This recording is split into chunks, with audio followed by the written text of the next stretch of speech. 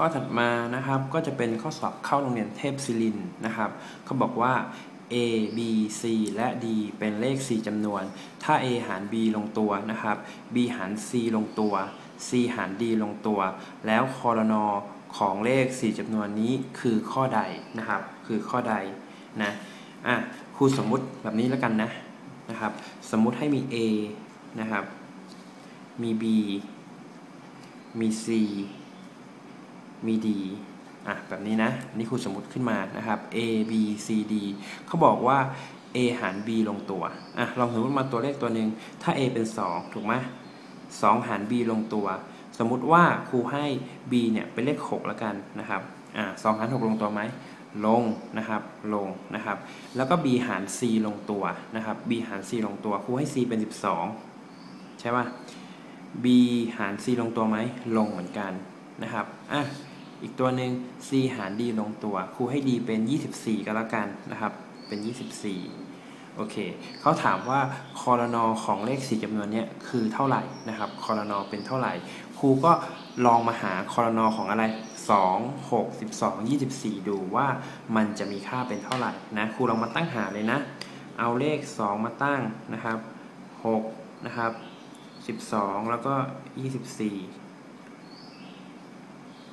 หารนะครับหาครนนะหารด้วย2ก่อนละกันนะครับนี่2 1 2นะครับ2อะไร2 3 6 2 6 12นะครับ2 12เป็น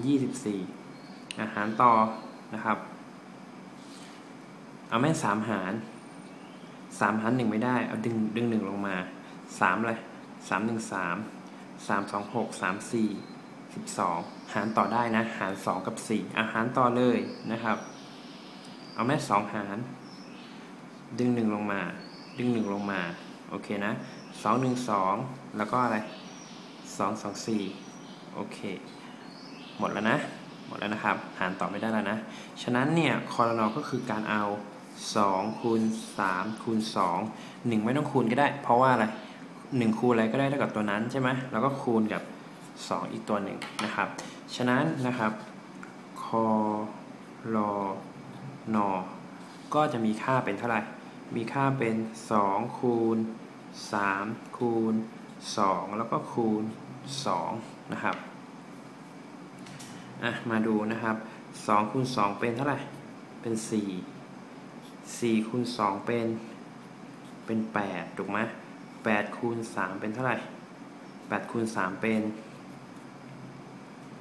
24โอเคนะ8คูณ3เป็น24ฉะนั้น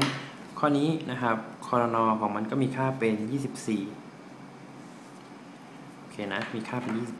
24นักเรียนย้อนกลับมาดูตัวเลขที่ครูสมมตินะครับถ้า2หาร6ลงตัวถูกไหม6หาร12ลงตัว12หาร24ลงตัวเนี่ยนะครับครนของมันเนี่ยก็คืออะไรก็คือเลข24ถูกป่ะ